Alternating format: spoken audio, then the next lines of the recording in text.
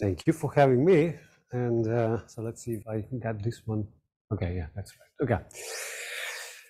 It's good to be back in Canada and in the Fields Institute.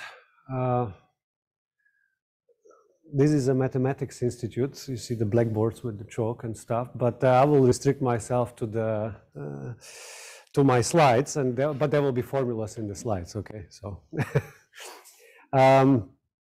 so yeah, so what this, given the format and how many of you are around here, just please feel free to interrupt me if something is not clear when I define things, because everything builds on things gradually, and so so you can just feel free to interrupt me. It's in this format, it's easy. So this, what this talk will be about is I will spend time basically discussing the so-called short-dated options, and I will develop well, in a series of some of my work. I've basically been working over the last few years of developing various methods, non-parametric, or in finance they like to call this thing model-free, basically ways to analyze this option data, and I'll show you what I've done so far on this.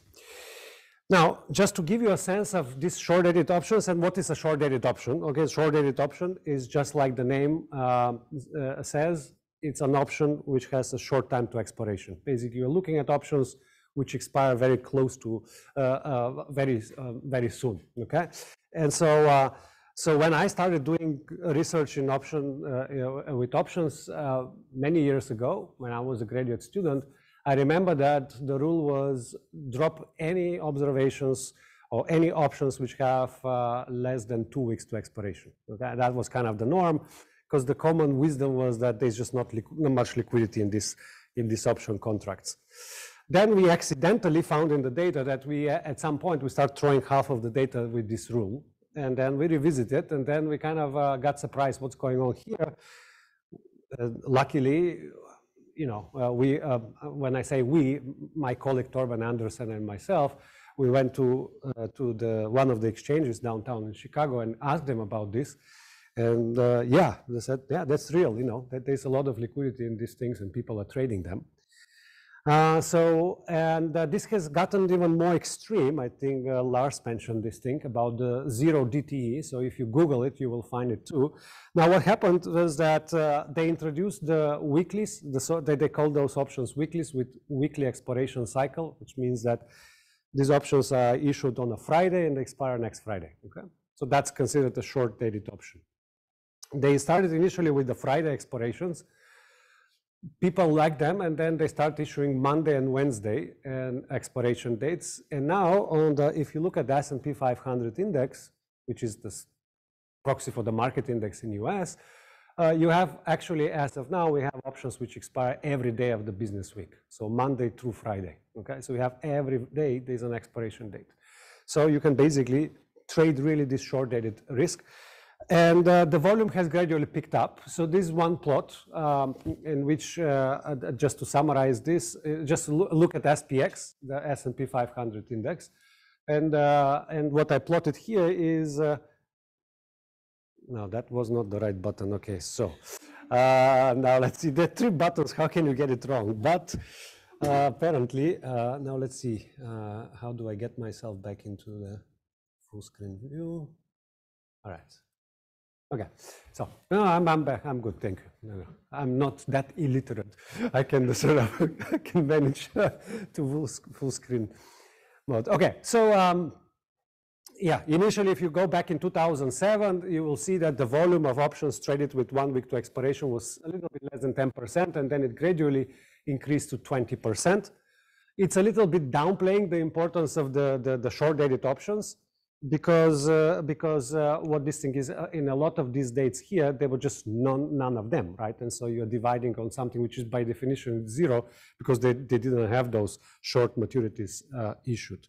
And so if you zoom in now and you just look at now conditions, so do it slightly differently, the data, and look at volume of options traded on days when there's an expiration date. Basically, they are options which expire on the same day, 0 day. And you can see this volume start picking up. I'm using option metrics here, and for whatever reason, they can't update their data But if you look at 2022, this has even shooted up even more. So it's like right now, I mean, what I'm seeing here, it's over 30%. It's from 0-date options. And I read it in because when I teach, I usually follow the financial press.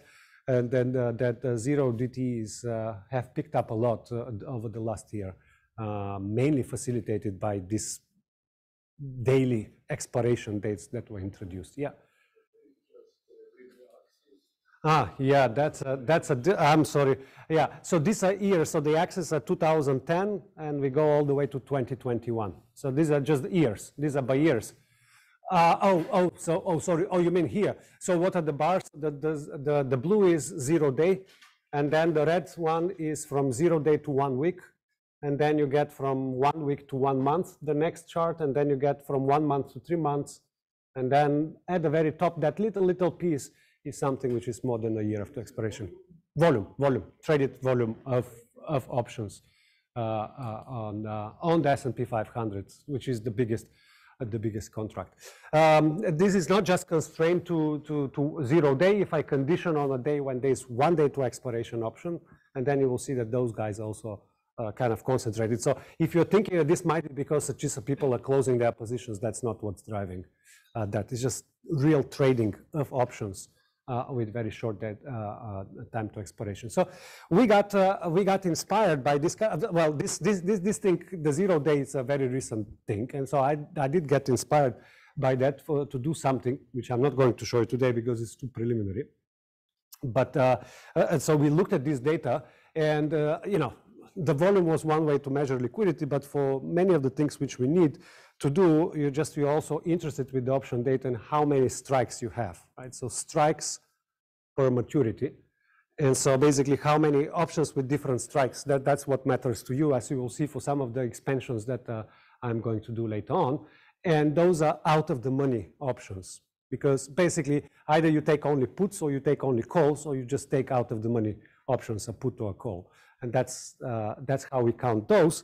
And these are zero. What you see on the top plot here. Oh, yeah, I keep doing that. So these are 0-date options on the. Let me just play. No, it's full screen. All right. So this what is on the x-axis. This is the time of the trading day. So we are looking at starting in the morning and going all the way. This is the options. Actually, they close it here. They expire at 4 o'clock. Okay. And so look, this is a 0-day option, and then you're getting the 50th quintile is the one the dots in the middle, or the circles in the middle. Okay. And what you see here is that you basically start with, on average, something like 30 strikes. That's a lot, right? I mean, and then you go all the way down. Only when you approach 4 o'clock, basically this starts shrinking really. Why? Because you have a minimum tick size, and then that all of a sudden becomes a very big move if you are like 1 minute to expiration. But even just 1 minute to expiration, you will still see a lot of volume. If you look at the 1-day option, now of course they will have, at the end of the trading day, they will have 1 more day to expiration. It's a very healthy, stable, basically strike count of 70 options. So that's a lot. I mean, that's a lot for us to play with. Okay, and if you look at the Do we have an idea how many of these are brought by algorithms? This is very difficult to know. I don't know.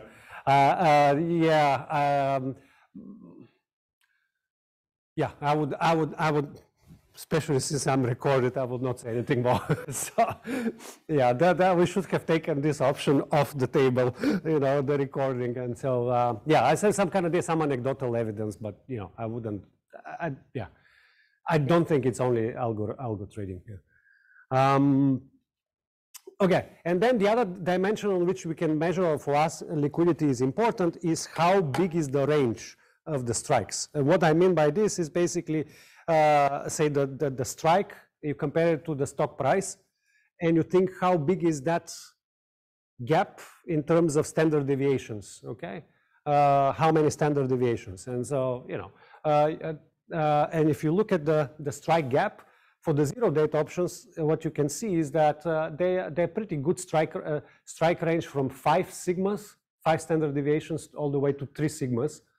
And only at the very end, it starts basically kind of narrowing a little bit. But even when at the very end, you're still like 2 sigmas, which is not so bad. So that's pretty good. And then when you're looking, of course, at the one-day options, they actually have no problem with on that dimension. So overall, this is just suggestive evidence that it's just a lot of trading, a lot of volume. Bid-ask spreads are normal. They are not that different from any other options you see with any other expirations, and the strike range and the number of strikes is pretty good. And so basically, I will develop now. What I will do now in this talk, we'll discuss with you methods for doing all sorts of non-parametric analysis with these short-dated options. Okay, those were the plots for now. Now we go to math a little bit, but again, it will be not that much, so don't worry. So then you ask yourself, what can we learn from these options? And why, so let's just basically just think about what we can learn from this, what is the best thing we can hope for, and then try to see methods or ways to separate or analyze the data. Okay. And so we will work in continuous time, because it's much easier when you work with options to cast things in continuous time. And so, so we will have an underlying price here, which will evolve according to this equation. So, so what we have is a stochastic volatility. So many of you are familiar with this terminology here. So this is the stochastic volatility. This is dW is a Brownian motion increment, and this thing is a jump part of the process. Okay.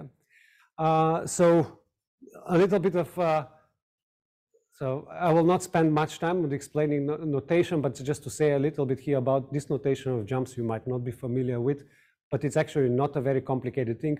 Mu is a measure which counts how many jumps took place over an interval of length dt and of size dx. Okay? That's all it means. Mu is just, it counts. It's a counting measure. It's about a realization.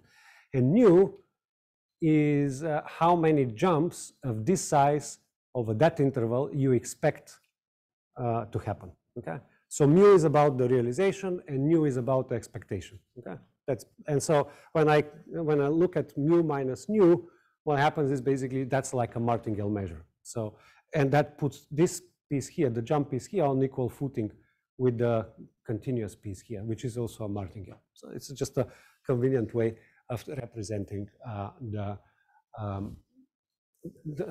jumps in this setting. Okay.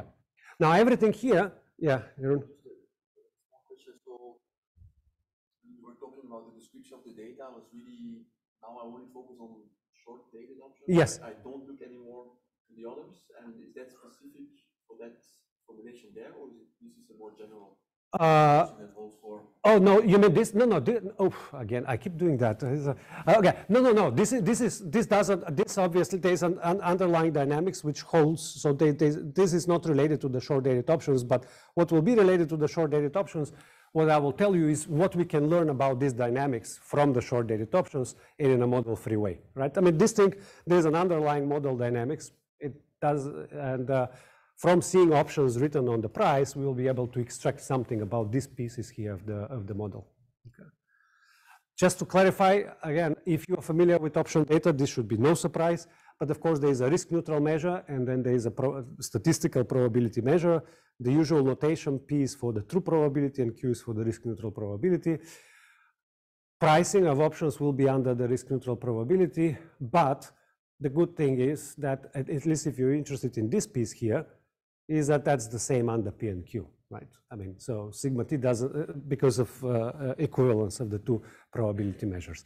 It's not that's not true for the jumps, and the jumps basically, in fact, what this nu is can be very different. Basically, what your expectation, because it's an expectation, and expectation can be different under the true probability measures. And so, and in fact, typically that's a very different, this nu, this compensator, or how many jumps you expect under the risk neutral probability measure is just very, very, very different from the true realization of jumps. And basically that's a risk premium component that I will come back to.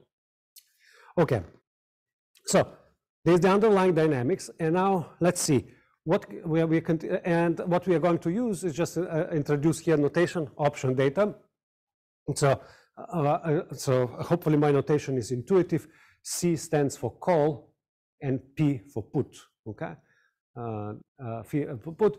Theoretically, the value of this are the options as you are familiar. This is the payoff of a call, and then you just take the conditional expectation. Okay, and the same thing for the put. Hopefully, this is no surprise here for you. What I've done, of course, you might have noticed that I have forgot about discounting. It's because we will be looking at short-dated options, and I can just pretend it's not there. It really makes no difference, and it just simplifies the notation, so I don't carry around risk-free interest rates and dividend yields and things like this. But it makes no difference. This is just to simplify exposition. Okay, so this is what we have. So this is what we are going to work with. We have a bunch of calls and puts with different strikes, right? That's basically what we will be given access to. And what I'll be interested when I say short-dated options, I mean that the capital T, which is the time to expiration, is short. And if you do asymptotics with this thing, it means that you are thinking of what happens when T goes to 0. That's basically what I will be using here. All right, so again, I'm kind of continuing on this topic on what can we extract from short-dated options. So now many of you know that, so that's a well-known fact, that if you take the second derivative of the call price, and that's a trivial algebra, you can differentiate under the integral under conditions. Of course, you recover the risk-neutral density. Okay. So now risk-neutral density, which means that basically if I observe all strikes for a given capital T, and there's no assumptions on how big is T, then I can recover the whole risk-neutral density, right? I mean, we can invert and recover the risk-neutral density. Now, here comes on the 1, 2, 3, the fourth bullet point, the second to last, is where the time to maturity starts playing a role. Because if the model is Levy, and so I don't know how, whether you know what Levy means. Levy basically means, let me just go back here. Levy means that the sigma doesn't depend on T, so the volatility is constant, and that the jump intensity is constant. So in other words, if the model is IID, it has IID returns, okay? So in this case, it's a well-known fact that actually the law over one increment identifies uniquely the law of the process, okay? So there's a one-to-one mapping between knowing the distribution over one increment of the process and knowing the whole distribution of the process, characterizing completely the process. This is a one-to-one map if the model is Levy. Model is not Levy because volatility changes over time. We know that in reality that's not the case. But if time to maturity is short, actually we can pretend basically if time to maturity is short, it's the same approximately. Volatility remains constant over the interval, and so does the jump intensity. And so what that means is what can we identify from the short-dated options? We should be able to identify from the short-dated options both sigma t, just the value of sigma t. It's a random number, but I should be able to identify it at time t, its value, okay? And I should be able to identify even perhaps more importantly, because you can't do it from returns, the value of the jump compensator.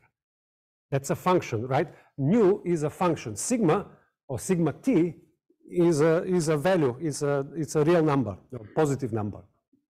But nu is a function which tells you what is the distribution, the jump distribution, right? The distribution over the jump size, right? So you can identify both those two things from short-dated options. This is what's basically unique about the short-dated options. We should be able, from following that logic which I showed you here, I know that I can, if I have all the strikes, I can identify the risk-neutral distribution, because over short intervals of time, the model has to be approximately Levy, or in other words, with IID increments. Then I should be able to identify both the volatility and the jump distribution, the distribution over jump sizes from the short-dated options. That's as much as I can get from the from the data, and that's what we are going and to basically to achieve. Well, we are going to, that's what we are going to do here. Actually, that's not all what you can identify with this. So, but the first order effect, so the first thing is this.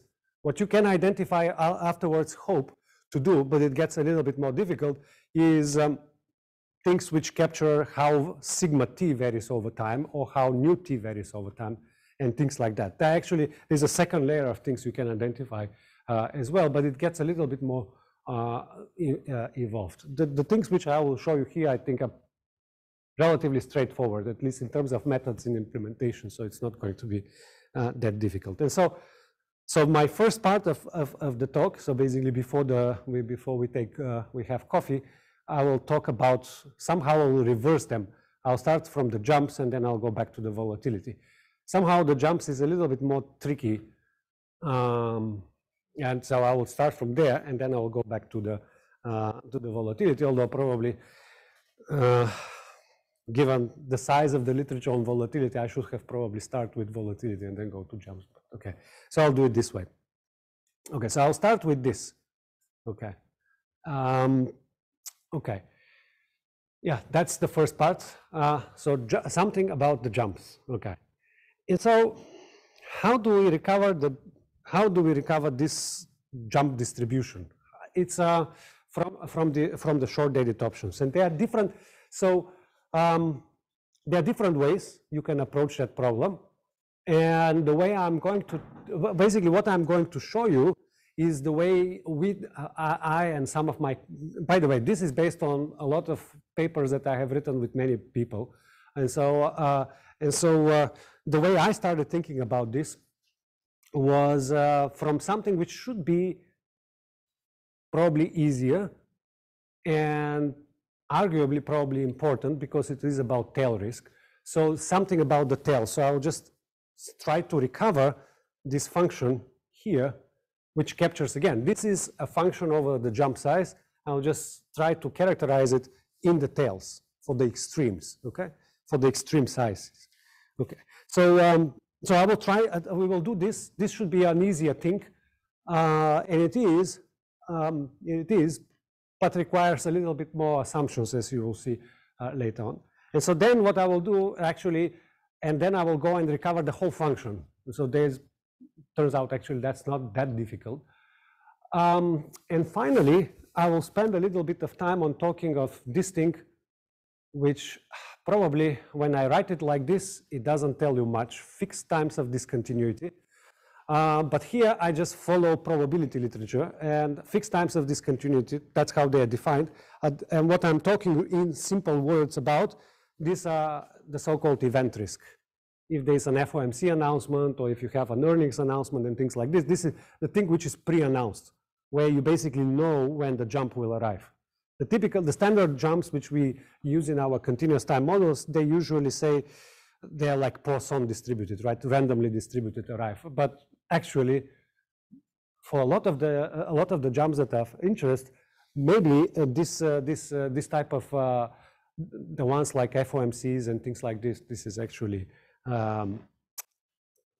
there's no uncertainty about the time of the jump. Okay, so I will discuss this because again, I just think that the techniques there are a little bit different, but I think that it's actually quite practical, this topic, because in addition to that, if you have looked at option data, I don't know whether you have looked at this type of data for individual stocks before announcements. It's just an explosion of trading, right? Because it's like an auction on what's going to happen with basically to read what's happening with the earning. Okay, so let's get started then. So the first thing is, as I said, I will try and talk about this tail parameter, or this tail component of the measure. Okay, and so something about the big size. Okay, so how do we do that? Okay, and that's the option data I'm going to use. I already defined them, but so basically for you, so I don't need to spend much time here to explain, just to say that what I'll be looking at, I will looking out of the money options, which means that options, you take either the call if the strike is above the spot price today, or you take the put if the strike is below the stock price today. these options, if they are expiring today, they will be worth 0, okay? So these are cheap options, and as the time to maturity approaches 0, these guys decline in value, right? There's a time value which decay kind of the option. So we are just using out of the money options. All right, so here's how one way to an easy way to identify these tails is the following. Basically, you say the thought process is captured by the two bullet points. So you say, okay, if I'm looking over a very small interval of time, okay, then the only way I can generate a big move of a big return is if there was a jump, right? And so, in fact, the jump truncation in high frequency data, return data procedures are based on the same idea. And so, of course, there's a specific threshold which is considered big and which is considered small. And so basically, if I'm looking at larger and larger thresholds and over smaller and smaller intervals of time, returns over smaller and smaller intervals of time, the only way they can be triggered or happen is basically if there was a jump. So if I'm looking, just to give you a sense, if I'm looking at 1 day to expiration option and I have 10 standard deviation move, that not going to happen with a diffusive volatility move. It has to be a jump, okay? And so technically there is an asymptotic formal argument which basically allows you to link the tail behavior of the return with the tail behavior of the jump component, okay? Even if you don't, no, so of course there's an approximation error in this, right? I mean, they did this, so I will tell you that the return over 2 days, a 5% can be generated only by a jump. I mean, immediately you can see how there's some kind of a wild volatility move which can generate probably something like this. Even if you're not happy and don't buy this assumption, what I'm going to show you here works perfectly, meaning that I will be always recovering the tail of the return, okay, of the short return over a short interval of time. Whether you want to link it all to the jumps, it's up to you. There will be an approximation error. We can improve on that once we go to the alternative method that I'm going to tell you. But what this will do, it will give me just a very simple thing to identify the tail, as you will see now. Okay, so I will assume the usual thing, regular variation of the if you have worked with this tails or extreme value theory, then the natural thing which you do is you assume that there's a regular variation of the Levy measure in the tails. But you have to be careful. You have to do it. You can't assume a power law decay for log jumps, for jumps in the log price, because then the price will be infinite, and so infinite moment. So that's not going to work. And so what I will going to assume is that this is technical detail. So in some sense, this is not so important. But I will assume that the regular variation is for the jump in the level, not in the log price. Okay. So this fancy transformation, complicated transformation is just for that. So this psi is just to capture that. Okay. And then all I'm saying is that the functions, which is basically the behavior of these jump measures in the tails, you see it's like this. It's x to the power minus alpha times something which is a slowly varying function. And because of this function L of x, I can call it a non-parametric procedure, okay? That's what extreme value theory people do, okay? They call this thing non-parametric. But in reality, you basically just forget, you say, you forget about this L, and you do like basically the tail of the measure is like x to the power minus alpha, which is a parametric law. And what a parametric model, if you have worked with this is the double exponential model. That's basically what it is for the jumps. Double exponential model in the tails. That's all we are assuming, okay? There's a lot of fanciness here, which we don't need to spend. Basically, how much is this slowly varying function deviating from 1 and things like this.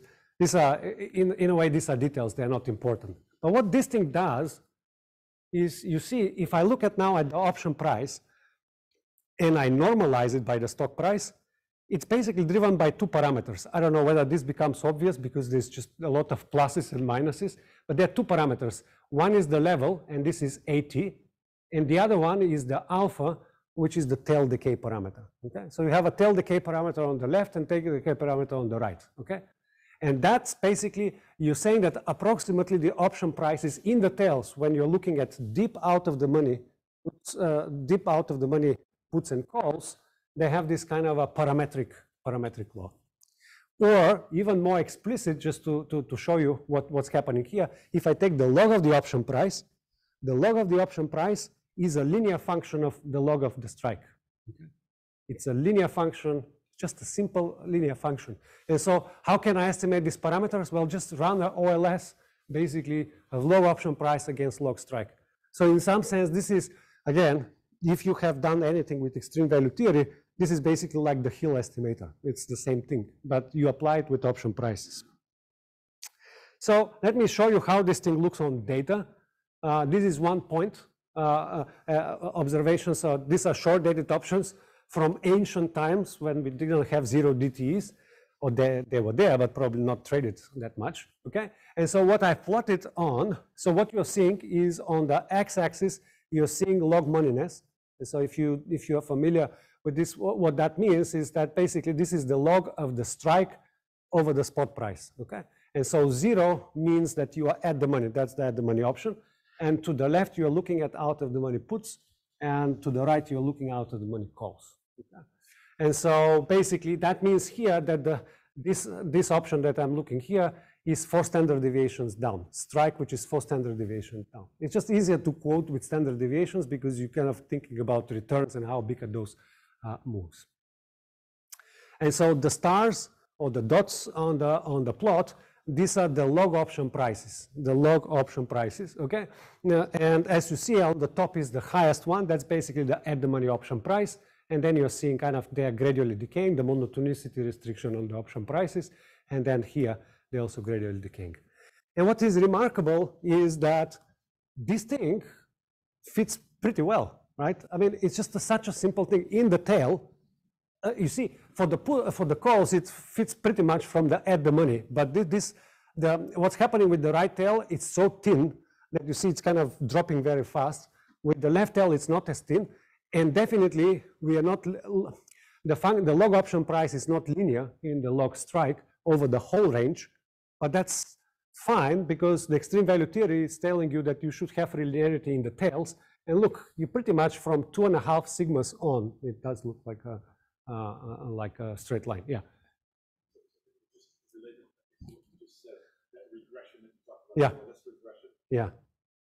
Do I run that for all my log strikes, or I have to take a couple in each tail? Yeah, on the tail, yeah. So I just basically, the usual thing that we do with the high frequency thing, we take 3 sigmas down, basically something like here, because the asymptotics should kick in. You see, there is a kink actually. It's and you should kind of do it that way.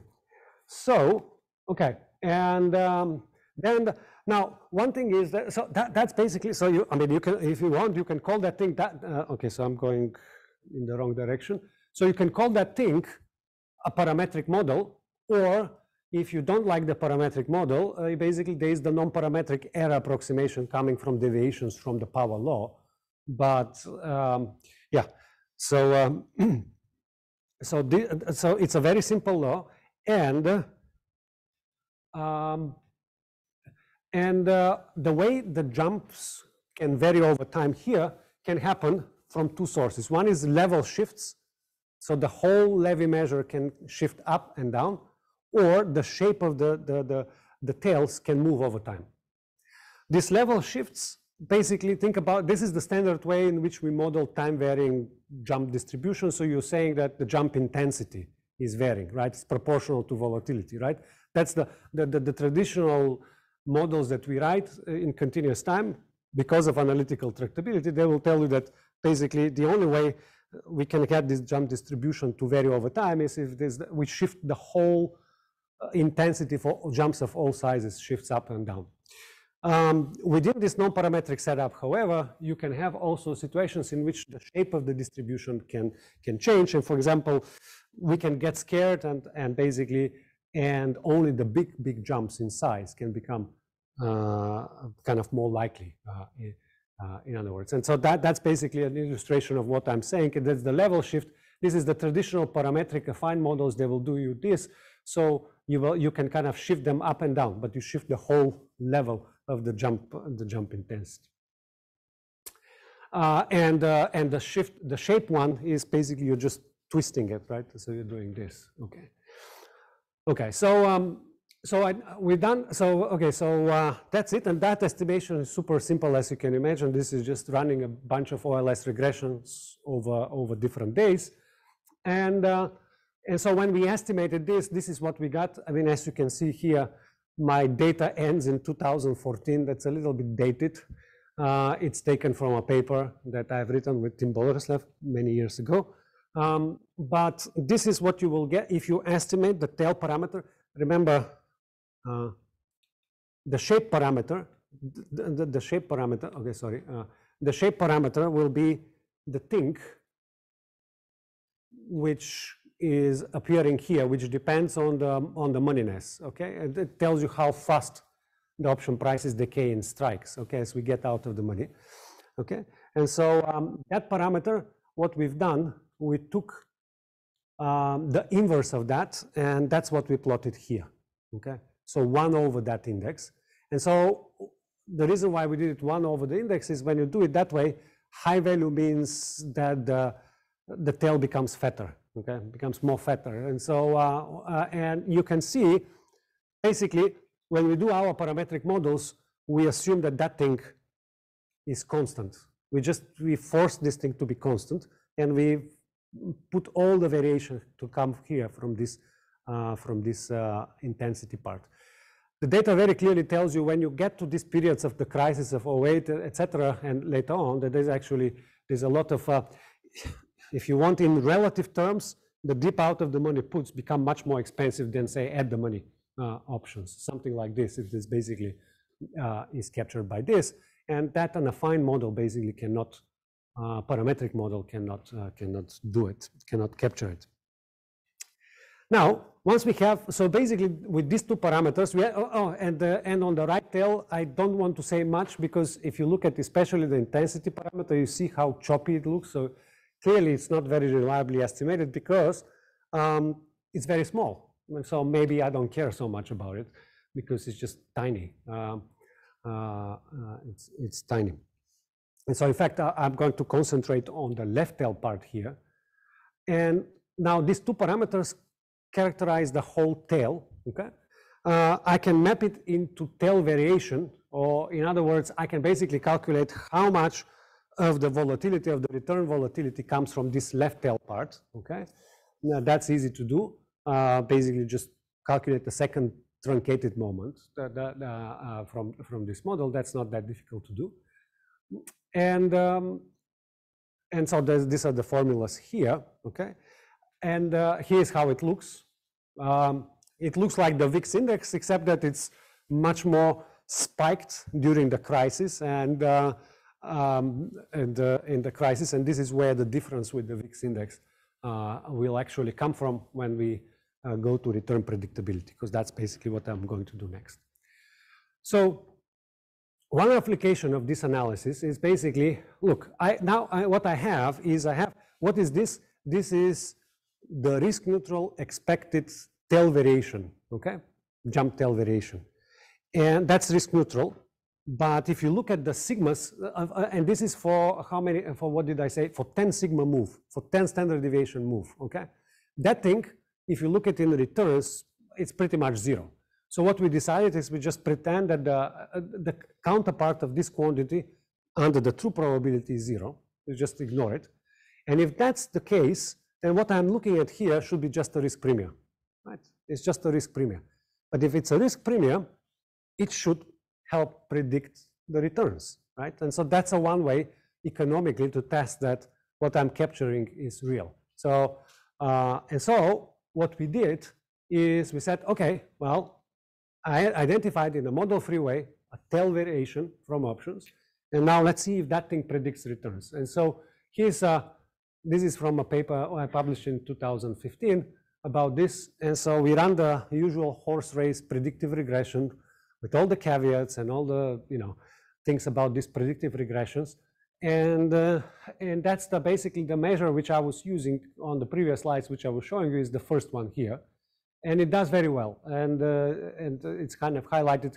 I wouldn't highlight, I don't know, we should not have put the red on the R squared, because R squared is exactly probably the last thing you want to look at in these predictive regressions, but it's more driven by outliers and stuff. But if you look at the t-statistics, they're pretty high for this type of predictive regressions, and it holds up well against, basically, it holds up well against alternative predictors used in the literature.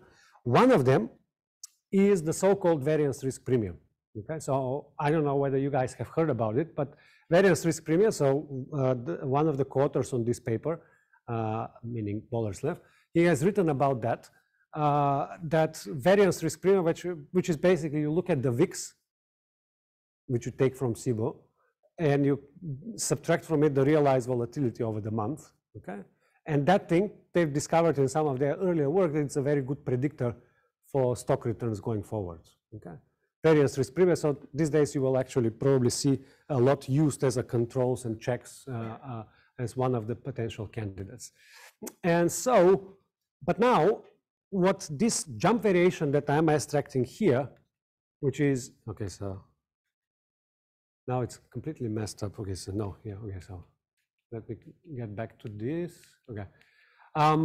This jump variation here is just a component of the VIX index. And in fact, it's the tail part of the VIX index. And so what happens if you remove from this variance risk premium this tail component, and you basically, you will see that this guy is basically almost driven out to almost nothing, basically, no predictability. So in other words, this variance risk premium, that the source which we attribute for this predictability or success of the variance risk premium, it's coming from this tail part of the jump distribution. A large piece of it should be at least corresponding to it.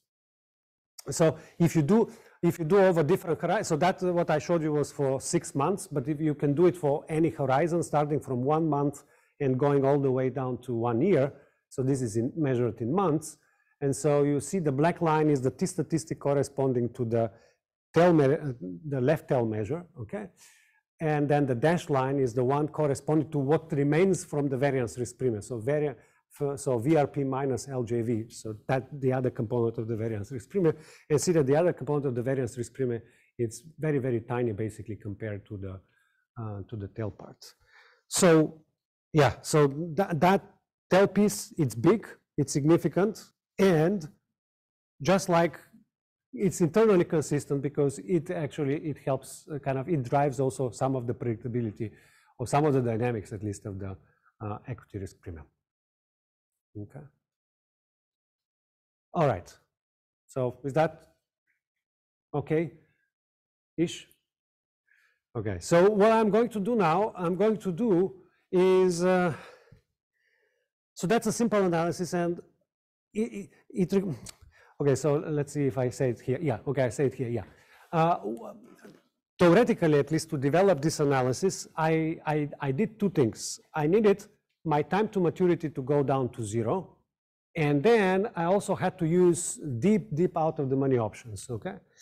Now, so this kind of like a double asymptotic type of kind of argument where you're going really deep in the tails at the same time as you're shrinking the time to maturity. If you don't want to if you don't want to be making this, if you want to drop the first part of the assumption, then what I did so far is just estimating you the tails of the returns, and that's fine. You can then it's perfectly interpretable. The part which requires t to go down to 0 is the part which connects this with the jump behavior. Okay.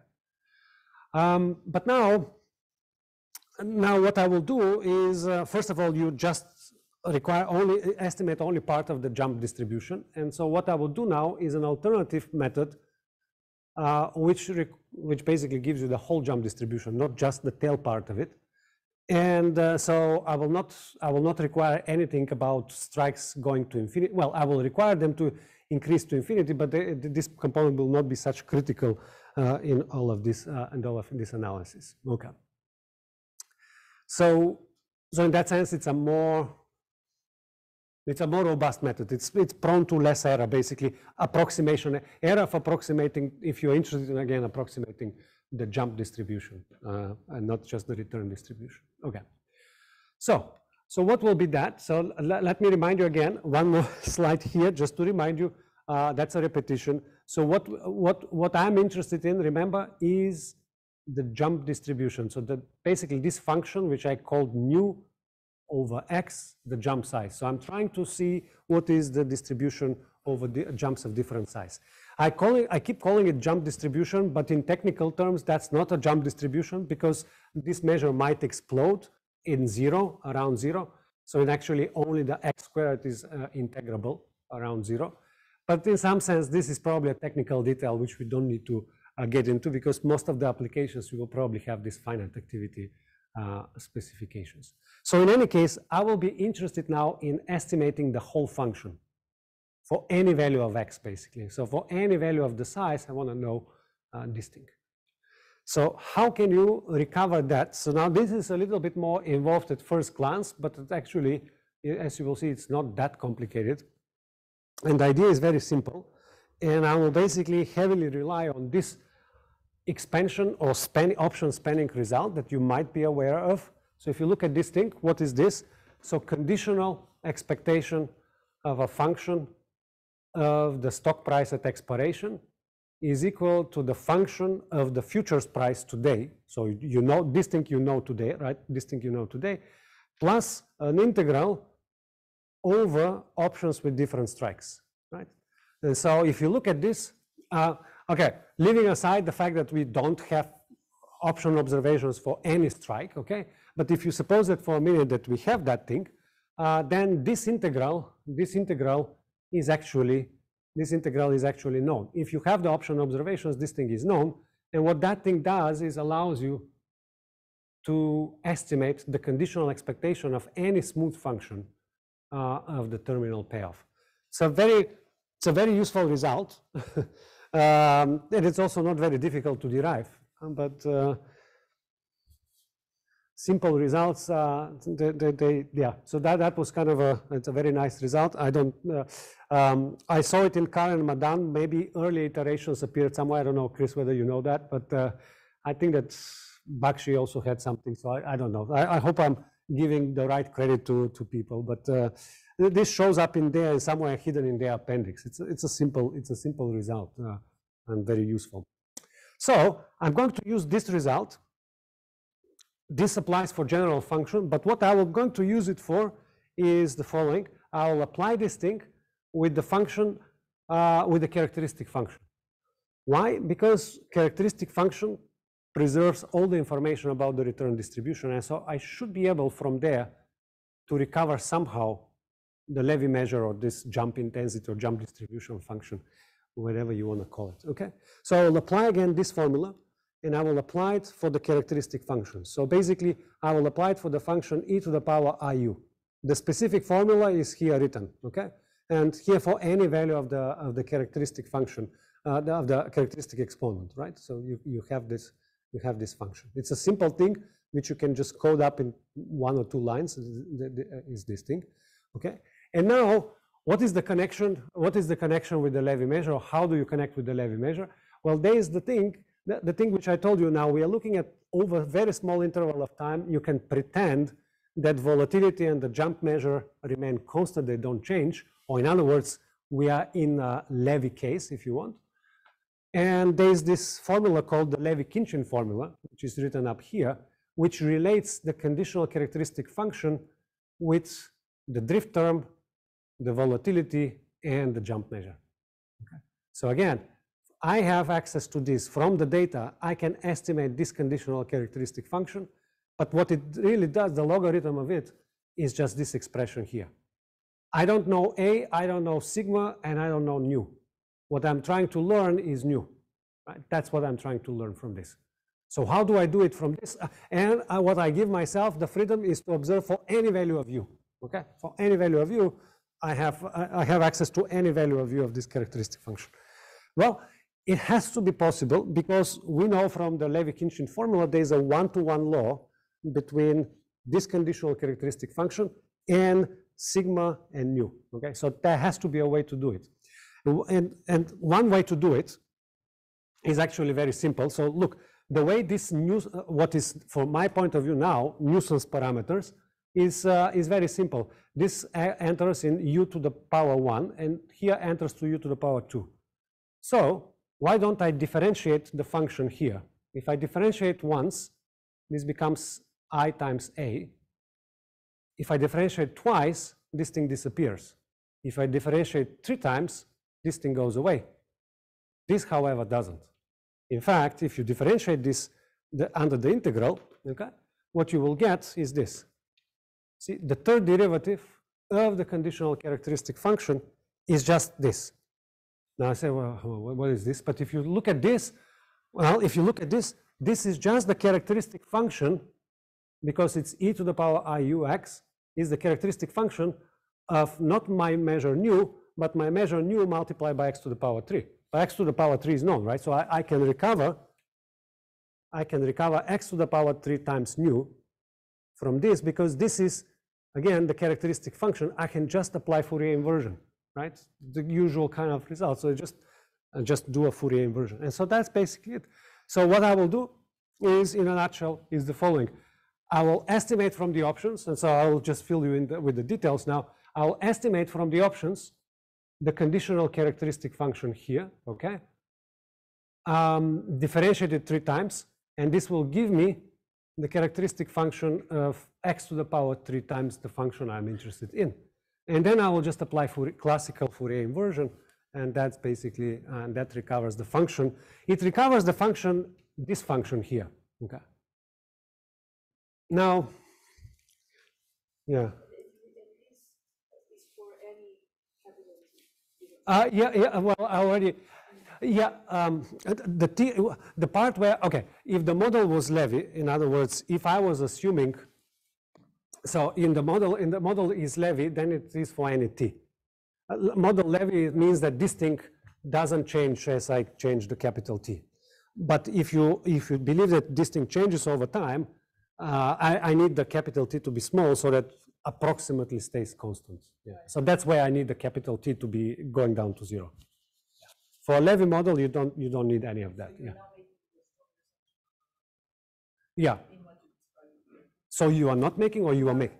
I am making. No, because okay. So this is just to motivate the things. Afterwards, there's an approximation error, and then I control and derive the approximation error. So it's done for a general process, but it's much easier to explain in the Levy case, in the IID case. Yeah. So, okay. Now, if you have done some of this type of analysis, you know that it's not a good idea to differentiate estimators. Okay, it's not very good. So. Yeah, I got very excited because it's so easy now. It becomes like third derivative, and then you are you directly kind of estimate the thing, and you basically separate. You don't need to make a stand on the volatility and any of this stuff here. But yeah, you probably prefer not to differentiate that many times estimators, and so if you try to minimize it, what you can do is you can do the following alternatively. Differentiate twice, and so you will get rid of this guy. And then if you differentiate twice, let me see here, yeah, this is what you will get. You will get the volatility plus the second kind of the characteristic function, but fx squared times nu. Then the thing is that volatility, we don't know, but we can actually form estimators for it. And so you can bias correct and do these kinds of things. So you can do it that way too. Our first goal was to do this third derivative business because it's theoretically it's easier to handle and do the stuff. Okay. Now, of course, in reality, you don't have a continuum of strikes, but the same way the VIX index is calculated, we do the same thing here. We have options on a grid of strikes, which is relatively dense, and so you're thinking that the gap between the strikes is small. So basically, and then what I can do, I can just get those. Let me get here. This basically I can estimate from the observed data. I can estimate these integrals by just simple Riemann sum, right? The discretization over the grid, right? So that's kind of, that's what we will do, and hopefully the discretization error is not very big. Okay, and then of course options are observed with error, and the error, you want to be as little as parsimonious, assume as little as possible about the error, but one thing which is kind of critical is, of course, that the error is centered. Otherwise, it's not really an error, it's like a bias. So this thing is centered at 0, okay? And it has variance and things like that, okay? And this slide looks more scary than it actually is. It should be, because there's really nothing tricky going on here.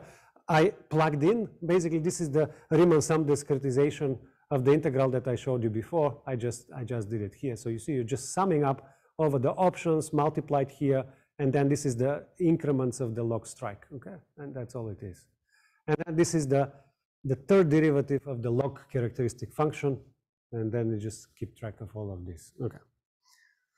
So this is really not difficult to compute either, and then you do just Fourier inversion. So you have to invert. So this is my estimator for the Fourier transform of the function I'm trying to estimate, and then you multiply it by e to the power minus iux, you see, and then you integrate over an interval which is kind of expanding. So you just drop the highest frequencies because they're estimated with imprecision. And the idea is that if the function you're trying to estimate is smooth, the Fourier inversion of the Fourier transform of the function decays fast, and that's basically how this thing is based on. So for this here estimation, you do need smoothness, basically, of the thing you are estimating. Otherwise, it's not going to work. And so, yeah, this is technicality. So I'm not going to get into the detail. Just to say that the function needs to be in a class which is a smooth class, and the smoothness is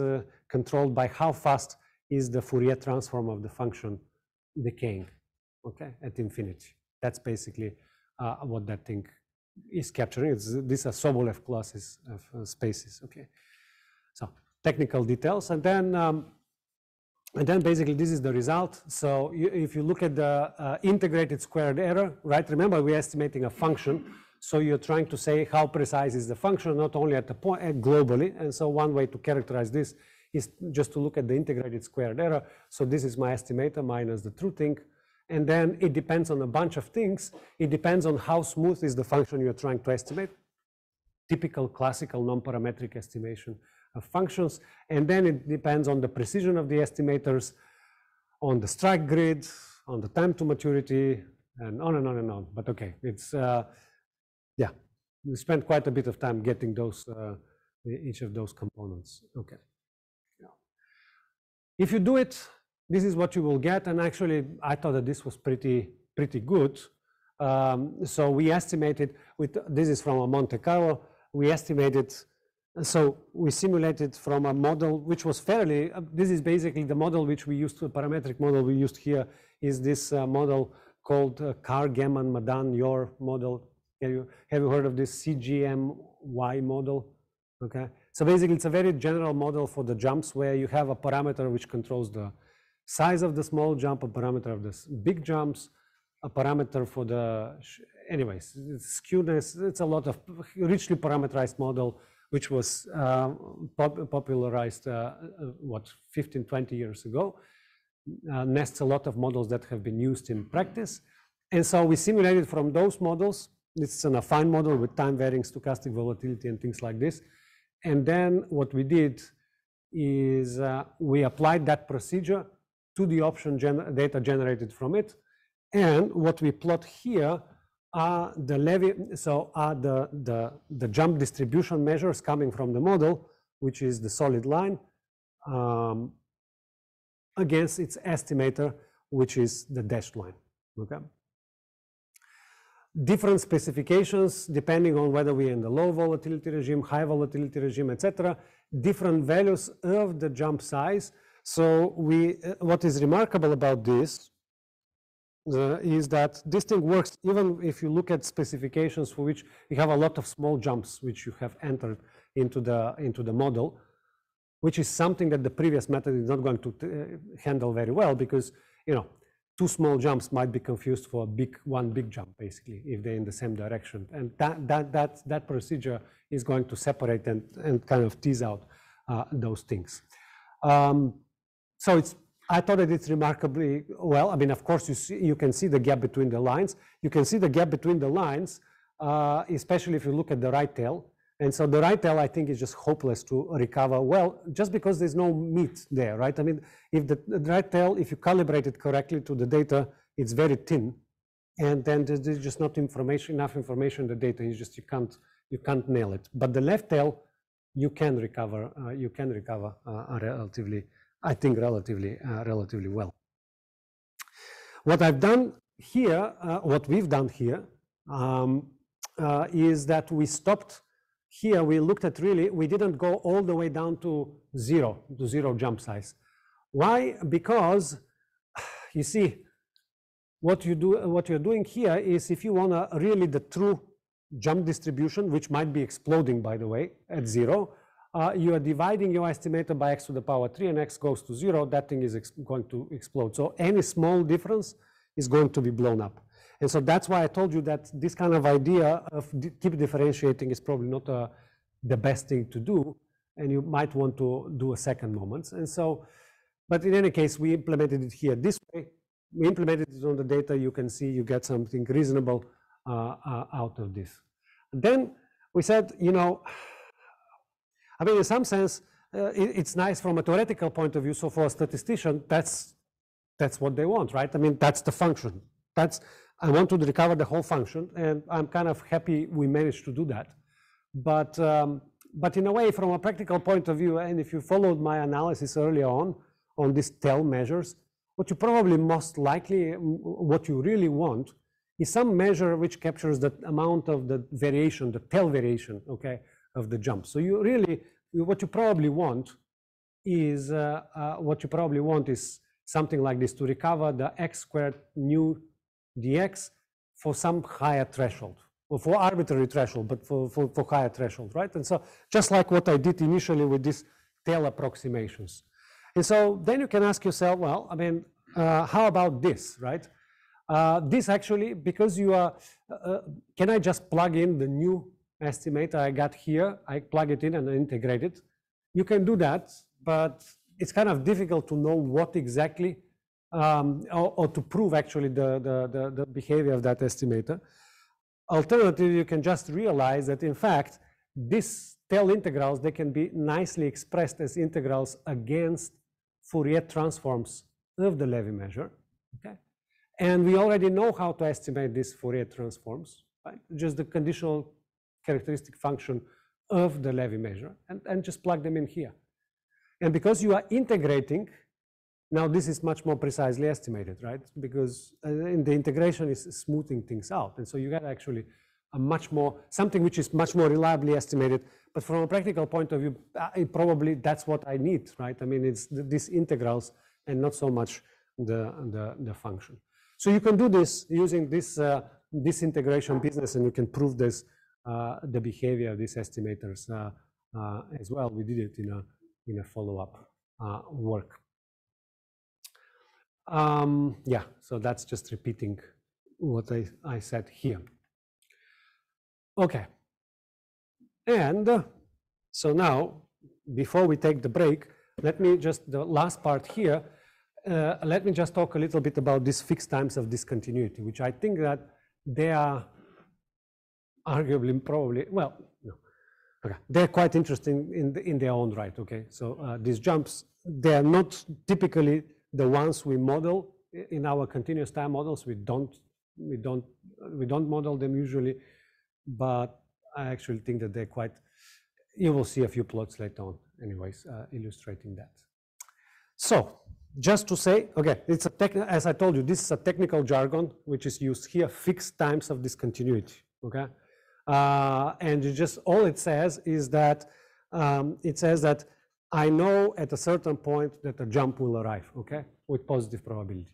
The models that we were looking so far has this feature that if I just look before the jump occurs, if I look at T star minus, okay, that is, the T star is the time when the jump happens, okay, and if I look just before the jump occurs, then ex ante I expect the probability of jump happening exactly at that point in time is 0.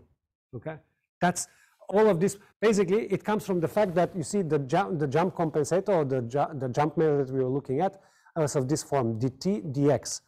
In technical terms, it's Lebesgue in terms of time, which means that the jumps are uniformly distributed over time. Okay, and so that's why the probability that the jump will land exactly at this point in time is 0.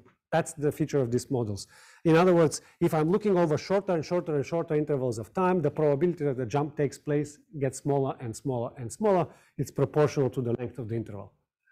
Okay, which is fine for many of the things which we are looking at in for many, especially for the market index, is probably fine. But there are situations in which you actually, if I'm sitting today, I know that at 2 p.m. Eastern time, there will be a jump when the Fed announces, issues their FOMC announcement, right? That's kind of it's very likely. And so ex ante, you will expect that exactly at 2 p.m. there will be a jump. Well, another situation is when you the earning announcements. They're probably even more, they generate even, they're much bigger, as you will see in a plot later on. So, well, how do things change in this case? Well, things actually change non-trivially in this particular case when we have forward-looking kind of data, like options. And in fact, if you write now the characteristic function of the increment with that time of something happening, okay, here's how it will look. You will have basically, see, you look at the again conditional characteristic function, and let's say that there is a time t star between little t and little t plus capital T, where you know that a jump will arrive. Okay, there will be an announcement. Okay, think about it this way: there will be an announcement. Then the conditional characteristic function now will have this form.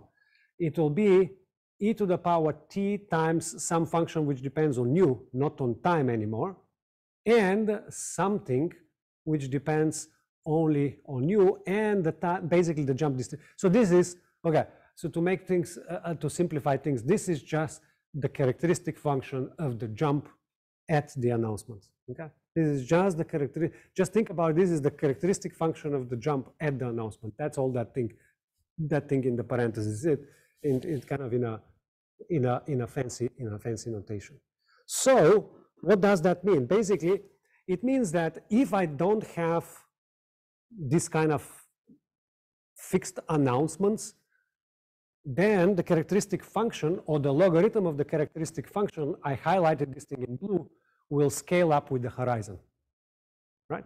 Another way to say it is, think about what happens with the second moment. It's easier. The variance is proportional to time, right? The shorter the time, the smaller the variance, okay? Just think about a Brownian motion, right? The variance of the Brownian motion is equal to time, to the length of the time. And so, but then think what we're doing. So if I'm looking now over a small interval of time, I'm looking over a day. What do you do? How people treat quote options in Black-Scholes implied vols? They annualize, right? Annualize. And so if you're computing volatility over one day, you annualize it by multiplying it by 252 or 365, whatever convention you use, right? Now think about what happens here if I'm expecting an announcement. You multiply it by 252, you will blow it up, right? Because it's an event. That's a fixed event. The risk in it doesn't scale in time, right? So you should not be scaling this thing in time. And just to illustrate to you that this thing has a real bite, here's what you will do if you were to compute the consequences of this, if you were to compute Black-Scholes implied vol or the VIX, basically. I did here the VIX, but the same thing happens with the Black-Scholes implied vol. For Facebook, for one individual stock, okay, name stock, if you calculate the Black-Scholes implied vol from the short-dated options. Now, what you see is something which is insanity, right? I mean, so I did not know, again, until I started looking at individual names, that these effects are so prevalent. And that's why I start looking at these earning announcements in follow-up work, because look at this. I mean, what is going on here? If you look at these spikes, they're really huge. I mean, we're talking about volatility going from 40 to 120 and then going down, right? It's not because really people expected what kind of a volatility model will give you that, right? I mean, think about it, right? I mean, we usually try to fit the traditional volatility, AR1 process, etc., on this type of dynamics. It's not going to work very well, right? I mean, that's going to be a disaster, in fact. So what's happening here? What are these spikes? Well, these are spikes driven by earning announcements, which happen every quarter, right? 4 quarters per year, okay? And that's why you approximately see them at, with that frequency basically is the length of a quarter, okay? And each quarter, and then when you're looking at, I'm looking at 1 week, that's a non-trivial event, but then you multiply, if it's a 1 week to expiration, to annualize it, because these are annualized volatility numbers, as usual, you have to multiply that number by 52, right? Because there are 52 weeks, and so you just blow it up. So it's not like I expect the volatility to persist like this for a year. It's just over that short interval of time. But annualizing that thing is the wrong thing to do. So it is amazing. So if you go and look at, so I was stuck for, and most of the stuff I've done with market index options. You don't see this type of plots. Okay, I mean, so otherwise. I mean, people have noticed this, I guess, with individual name options, but I wasn't aware of that, okay, that this was so big. For SPX, you can still see that thing happening around the FOMCs and around a bunch of announcements sometimes. I'm being recorded. I was going to make a joke, but now you see, because I'm being recorded, I'm not going to make a political joke.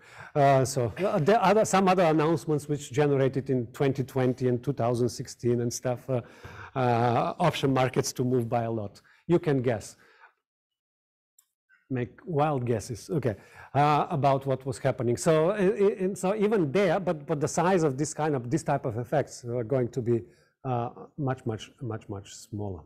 So the first thing, okay, so what I wanted to do as a first thing is for the S&P 500 options, where this is really not as extreme, is just to see, are there a lot of these events? Because you might even ask,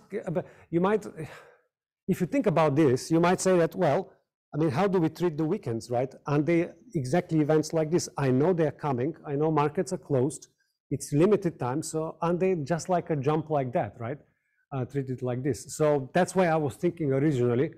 I wasn't expecting that for individual names, this is so obvious and apparent, and so there's no need to test for it, okay?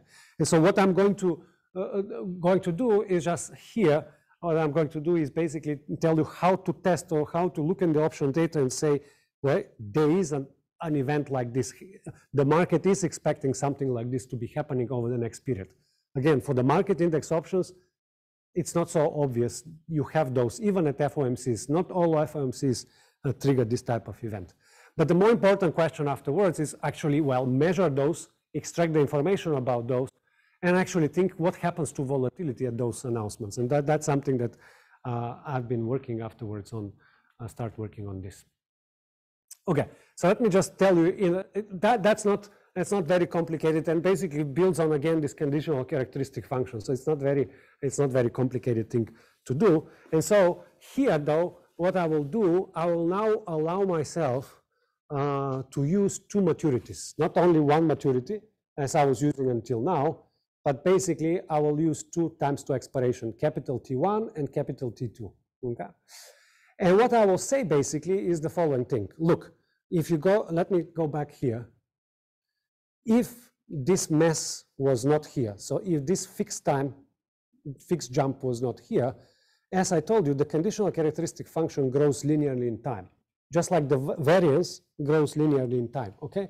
And so I will ask myself, okay, well, if I look at the conditional characteristic function, does it scale across horizons proportionally to the time to maturity, to the time to expiration? And that will be my test.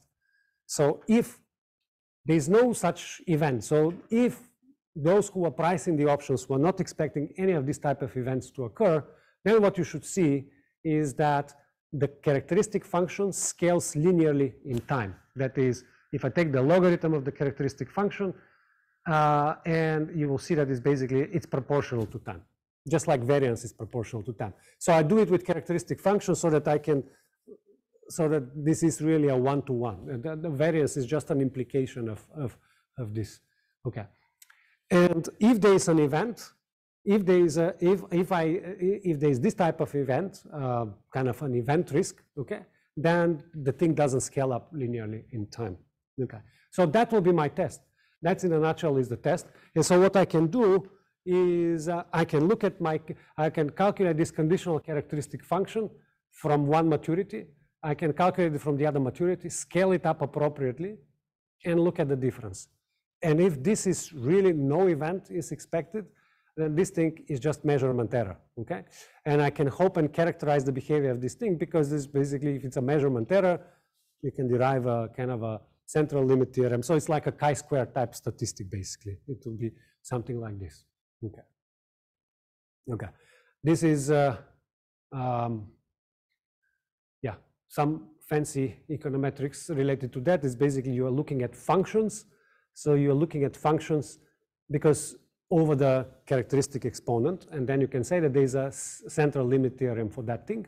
And on the basis of this, you can characterize the behavior of this function here under the null. It's some kind of you are squaring normals which are correlated across the U's, but you know how much they're correlated, so you can characterize the asymptotic variance in the end of the day. And this probably sounds very intimidating, but it should not be, because the way you do it, okay, so I keep going in the wrong, pressing the wrong button, but the way you do it is just you simulate this distribution. So it's not really at all difficult. Okay. Okay, and what happens under the alternative? Well, under the alternative, there can be two, it depends on where that event is. Does this event happen before the two options expire, or it happens when after the first option has expired, but not the second maturity, okay? And so if it's in the first case, if it expires before both of the option expiration dates, then basically what will happen, or rather if it expires after the first option has, okay, if the event happens after the first option has expired, then the first conditional characteristic function converges to 1, to the number 1, okay? And then the second one just converges to the characteristic function of the jump size, okay? And if this is not the case, in this case, both are converging to the same thing. If the event happens before even the first option, the first expiration date has taken place, then basically they both converge to the same thing. Either way, this gap, which I showed you on the previous slide, is going to be a non-negligible number, and that's going to give you basically, that's going to give you power of the test. And so you can formulate the test, testing whether there is an event or no event, and it's properly sized, asymptotically at least. I applied it in year 2017, okay? So, to S&P 500 index options, okay? And these are the p-values, because you wouldn't know what the critical values are, so it's easier to report p-values. And remember, p-values, higher p-values means that you don't reject. And so if we have a conventional size of, say, 5%, so what you will see here is that there are a bunch of guys which are absolutely unambiguously on the bottom with the p-value of 0. So where there's absolutely no doubt, something was expected to happen, basically. Then I went back and checked, but they're not these are down by weeks. So you have 52 weeks in 2017, okay? Because back then, I can use only Monday, Wednesday, and Friday option expirations. I cannot do what I can do now every day of the week. Okay, so I was doing Monday, Wednesday, Friday. And so a lot of, a number of those events were FOMCs actually. But there were also some events which were actually not directly related to, well, yeah, you can, that can be so confusing. You can kind of think, okay, something, this is telling me something must have been expected, and then you can go and search for this news, right? And then there's always something. Okay, but was that really the thing? I don't know. So for example, yeah, I will show you one observation later on. There was no FOMC, no anything, but I think it was the European Central Bank was issuing something. Now, I don't know why this was affecting so much the US market, but it triggered it. Anyways, so the point is that these events here, they're not that big as for the individual stocks. They're not like day and night type events, but there are a few of them out on them. Yeah, there was one of them, for example, was the IMF conference, which happens in April. In one of the years, the IMF conference, for some reason, it was affecting, basically it was happening over the weekend, and it was affecting kind of this scaling property was basically completely off. So they were expecting that there will be quite a big chunk of news released, yeah. But look at the stability from other measures when this thing happened. You mean? So when there is an event expected, will the other measures have stronger predictability? Like what measures you have? Okay. No, I didn't think. No, I didn't think about that. Okay. So you're saying, okay, if this, okay, so you're thinking, okay, if basically that's telling you market participants are expecting something to happen, so it should be reflected in something else as well, basically, right? Yeah, that's a good point. No, I did not think of in this way. Yeah, that's a good point. Yeah, that can be, yeah. In any case, I mean, you can think about applying this thing now. Before, I couldn't apply it so much because we didn't have maturities expiring every day, but now you will kind of be thinking, well, are we treating the weekends differently from the way we treat regular days because markets are closed or semi-closed, right? It's a jump, but is it the same type of jump that we have in kind of in regular times? So there's more. I think that with the data now, I think one can do a little bit more. Okay, and I will wrap it up so that we can have coffee. But we just say, okay, you can test whether there was an event. If you're looking at individual stocks, there's no need to test because you know when the event is. So basically, there's no point to test whether the event. It's just so it's much more interesting is just to recover that basically that event or recover the distribution of that event. And so now, but in any case, the way I've written it here is assume that the econometrician is clueless and basically doesn't know even when the event happened. And so the first thing is, well, figure out whether the event happened before the first expiration or after the first expiration. So it's not that difficult. You basically have to see how the characteristic function scales. So let's just not spend time on this. But basically, once you figure out where is the event, is it before the first expiration or after the first expiration date, then you will assign, basically, you need to do a bias correction type thing to remove the normal type of risk, which is around the event time, okay?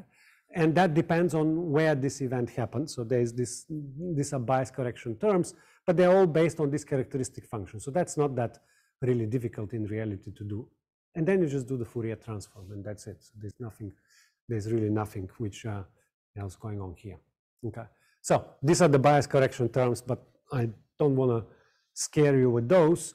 And so you can do the same thing. You can just basically, it's a function you're estimating, and then you can look at the integrated squared error of the function, okay? And you recover it in June 5th of 2017, if I remember right. This was a date when something happened in Europe. ECB was issuing something, and then it triggered basically a jump like this. You look at it, it looks very symmetric, that type of jump. It's not like this heavily left tail skew type of jump that we usually recover in the normal time. So it looks more like an uncertainty type of thing, basically, that's generated, and not very big in size. You see, this is like a 1% kind of spread. Yeah. Okay. So, okay, well, that's the end of this set of slides, exactly at the time for the break, more or less. Maybe, well, I'm just, any questions, actually, maybe I should ask, yes.